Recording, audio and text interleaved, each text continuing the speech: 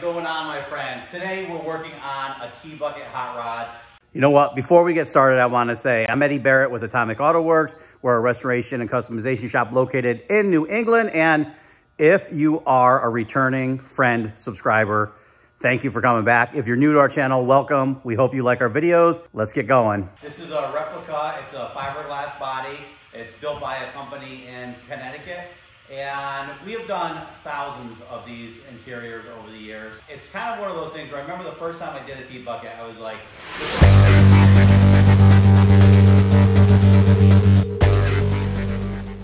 this is weird. We're bonding wood into a fiberglass body.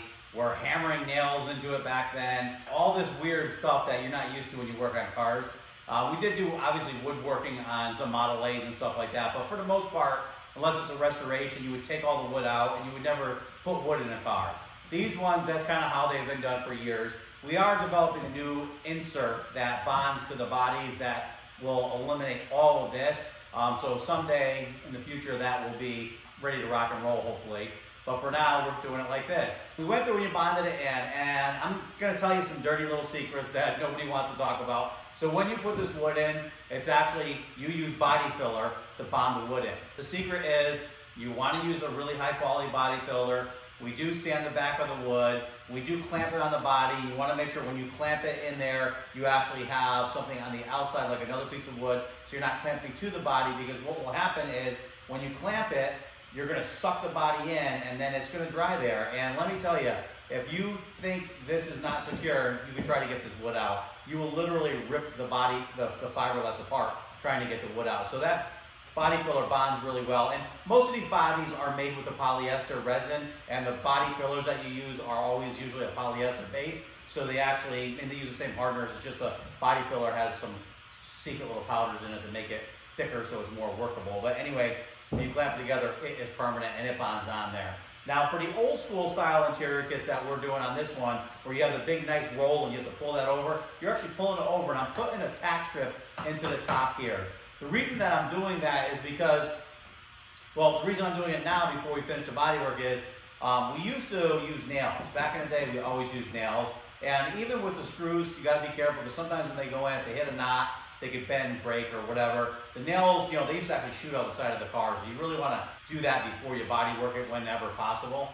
Now that we're using the screws, it's a lot easier, a little more consistent. Needless to say, we are drilling and there's something could happen, so we want to make sure that we do the body work afterwards. I'm putting a tack strip on. This is where we pull the roll over and we're going to staple to it. After we staple our material to it, we put a nice item all the way around there to cover our staple edges, and you'll have a nice piece. If you wanted to do the body work and put the complete interior in first, because a lot of guys are iffy and they might staple weird or they might slip and scratch the paint, you could put the interior in, mask it off really, really well, paint the car, and then come back and actually put your item in. It'll be right at the edge and hide anything, any tape lines or anything you had. So that's a good way if you're a beginner putting an interior in to avoid that. Now, if you're a sloppy body guy and you don't mask that material off really well, you're going to get overspray in your interior, and that's a whole nother mess. As long as you really pay attention and do a really nice job and masking it off, you won't have any problem painting the car with the interior kit in it. We're going to do all the body work, get that done. I'll put the interior kit in last. I've done, like I said, thousands of these things, so I know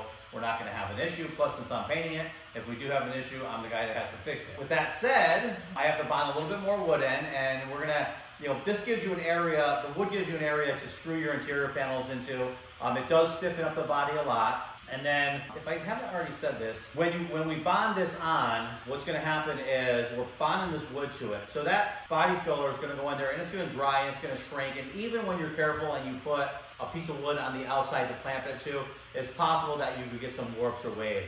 So you want to have your whole interior wood kit, the structure, bonded in and done. And then you're going to go to the outside of the car and do the body work.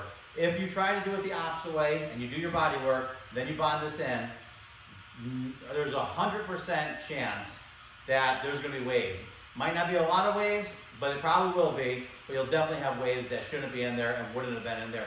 So now what we're going to do, as soon as I finish this off, we're going to block sand this out. We're going to get it in primer. I am going to have to go through and fix a little bit of chips and nicks and dinks that were in here.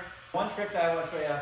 So what I do on these bodies is I'll take a just regular 3/4 inch tape, and I'll run it down the edge and pull it nice and tight and straight. And then we could put our tack strip right up against there, and that'll give us a straight lane. So I actually went, and you can see is what I did is I tried to drill on this side and countersink the screws so that they're on this side so there's no bumps. I deliberately put this one here so you could see what happens if you put them on the outside. You see that little bump? So the inside doesn't matter. The outside is what does matter.